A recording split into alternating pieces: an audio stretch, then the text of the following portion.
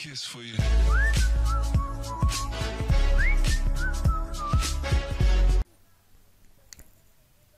Bismillahirrahmanirrahim. Welcome to my another video, and in this video this will be the part 6 of my video series on app to app audio calling using Firebase and Sinch SDK. And so now in this video I will be doing the secular view part and this its adapter part. So we will try to list all the users who are using our app with this okay, so let's get started. So now what we can can do here. Okay, so here we can have the method that will fetch all users, and here we can create the method, and after that we can create the method. And in this method, okay, so first of all let me see where is the database reference. Okay, so here we have the reference, so we can first of all say reference dot add value event listener, new value event listener, and inside this on data change method. Okay, so first of all let me see if I have the users array list. Yes, we have this users array list. So here we can first of all need to clear the user array list, sorry. So we can say user array list dot clear, and now here we can say for data snapshot DSS, and here we can say data snapshot dot get children, and here we can now receive the values inside this for user object, and here we can say DSS dot get value, and inside this value we can pass user dot class. Alright, and finally we can add it to our users array list. So we can say users array list dot add, and here we will add this user object. Alright, and after this for loop we can display our okay, so now we can use the adapter. So for that we can create a new adapter, and we name it as all users adapter. So let's click on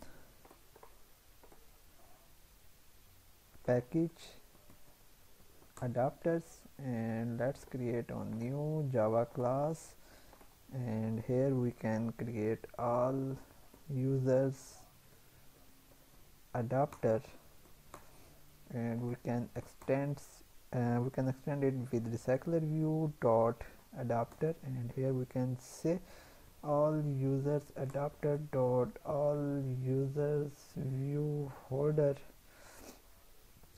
and okay, and here we can create this class, and it will extend with recycler view dot view holder, and here we can just generate the default constructor,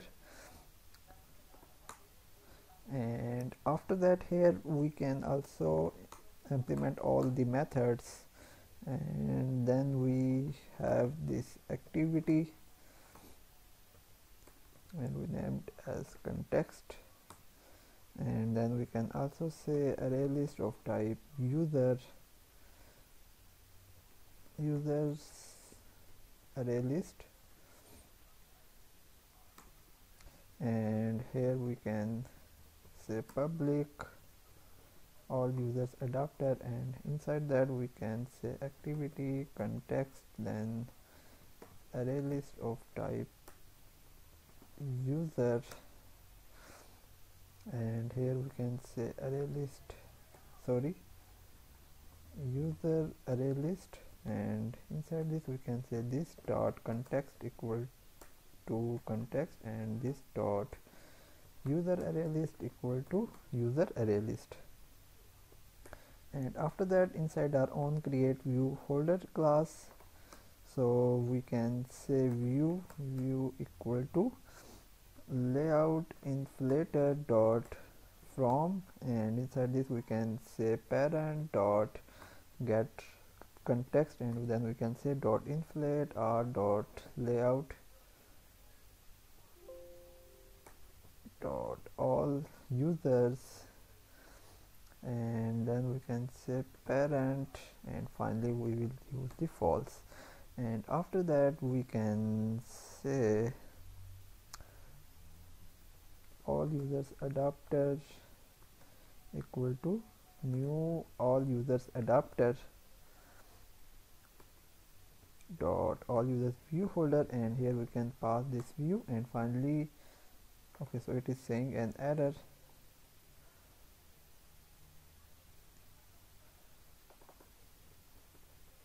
All users view folder, and we can just remove that, and we can return all users view all users adapter.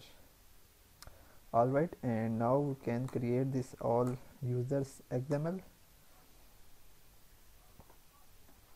and for that we can use the card view, and so we can say card view, and it will be match parent and wrap content. Then it will be ID, and then we can use the margin. It will be 6 dp. Then we have card elevation, it will be 3 dp. Card corner radius, it will be 12 dp. Then content padding will be 4 dp. Alright, and after that we can use a linear layout, and that will be match parent and wrap content, and the orientation will be horizontal. And then here we will have the image view, and it will be 78 dp, and the height will be 55 dp, and ID will be item image, and we can have the source as drawable, sorry, mipmap IC launcher. And then we have another linear layout, and this time it will be match parent and wrap content. Then we need the orientation to be vertical, and then in this we will have the text view, and it will be match parent wrap content. Then it will be user name, then we will have item name, then we can say padding 10 dp, text size 220 sp. Then we have text style, it will be bold. And after that we will have the button,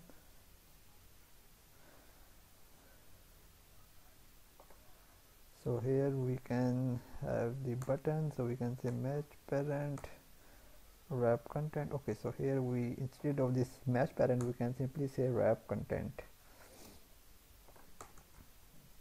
Alright, then we can say text, and it will be call. After that we will have the ID as call button, then we will have the margin start, it will be 10 dp, and the text size will be 16 sp.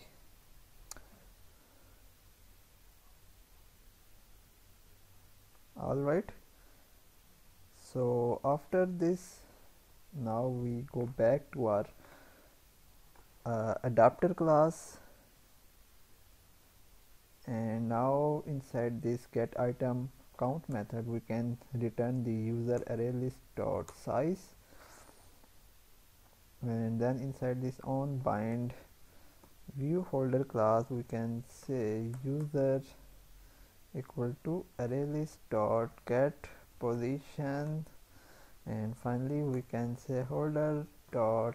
Okay, so after we initialize the items inside this class, then we will use the and create the write the code for the onbind view holder. So for that, we can here we have the two we have the text view first of all, and it is text view name. Then we have the button,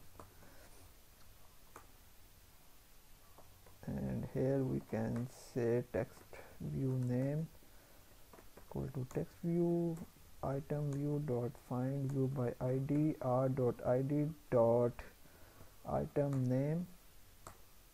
Then we have the button. Let me see the id of the button. So it is call button. So here we can say button equal to item view dot find view by id r dot id dot call button.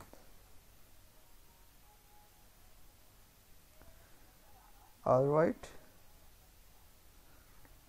and after that we can set the text. So here we can say holder dot text view name dot set text, and it will be equal to user dot get name. All right, so now our adapter class is complete. But after we so now whenever we okay, so we will implement the call button item set on click listener in our next part of the video. So I think that is enough for today. So if you like the video, please like, share and subscribe. Goodbye.